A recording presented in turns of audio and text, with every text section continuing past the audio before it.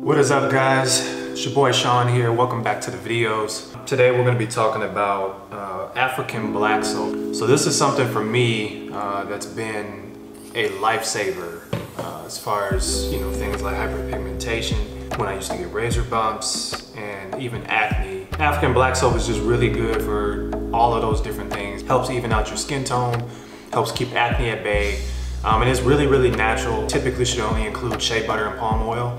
And then occasionally there's a few other brands will mix in a few other different ingredients for either scent or... Alaffia is a brand that both me and my wife use. Been using them for about 6 months now. And I have to say that they're pretty good. Out of all the brands that I've tried a couple different African black soaps from Shea Moisture and a few other brands, and those have always broken our skin out for some reason. They're always really dark black in color.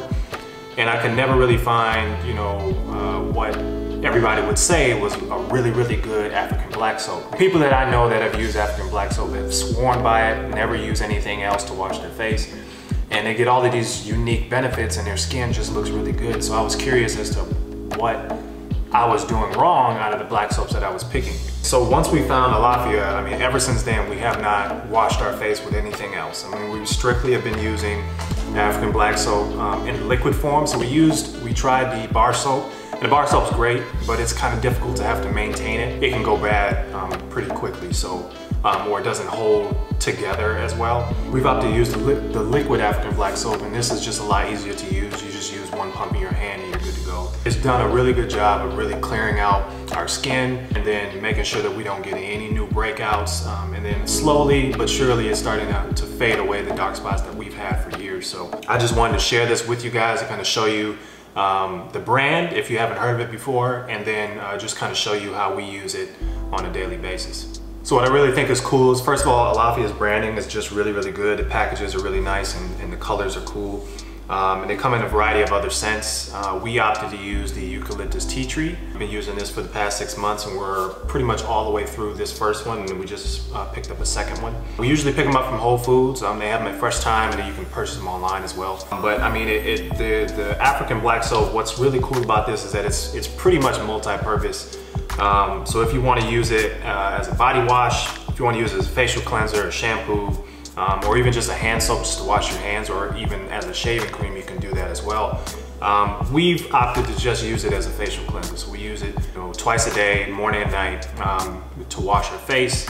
My wife uses this to clear makeup off of her face, and she said it does a really good job for that. Me, I typically don't use it to shave. I use shaving cream, but I've heard that you can use this for shaving as well. So as far as a facial cleanser, it does a really good job. And then what's also cool about the brand is that they're sustainably sourcing all of their ingredients. So the shea butter is fair trade, and then a lot of the other things that they do, they work really closely with cooperatives in West Africa to be able to kind of give back to those communities. And they just work really closely with all the things that are happening back that way. So I just think it's cool to be able to purchase into a brand that, has such a rich heritage and shows every step that they do, and is really transparent about, how sustainable and all the other efforts that they've done back in Africa. So I think this is just really cool. No weird ingredients, no extra stuff in here. It's just, it's really simple, basic oils, like I said before. So neem leaf, shea butter, and then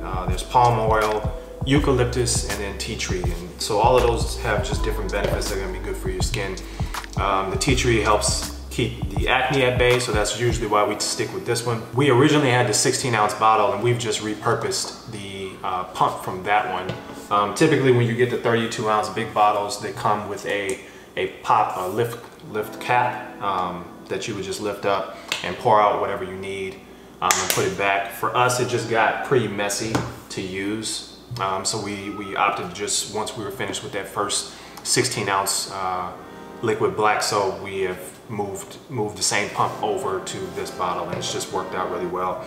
What we typically do, we just start with just one pump in our hand, and then we just wash our face with this. It's pretty simple. I mean, it doesn't set up a lot. We usually just follow it up with whatever moisturizer we want to use, and then if we choose to use a toner before that, we'll do that as well. But I mean, it's pretty easy and simple. One thing to keep in mind is that when you start using African black soap, your face is going to feel pretty tight in the first couple of weeks. Your skin will start to adjust. It pulls impurities out of your skin, but in doing that, it starts to dry your skin out a little bit more than normal. So if you give it some time, give it a week or two, start to see that your skin starts to feel and look more balanced. Make sure that when you finish with it, follow it up with your moisturizer right afterwards, so that you keep your face moisturized and restore any moisture that was lost when washing. I'll leave the scent that we chose in the description below, as well as some of our other favorite products. And if you have any questions about African black soap, make sure you leave them in the comments below, and I'll link everything that I talked about in the description below as well. And until the next one, thank you guys for watching. Peace.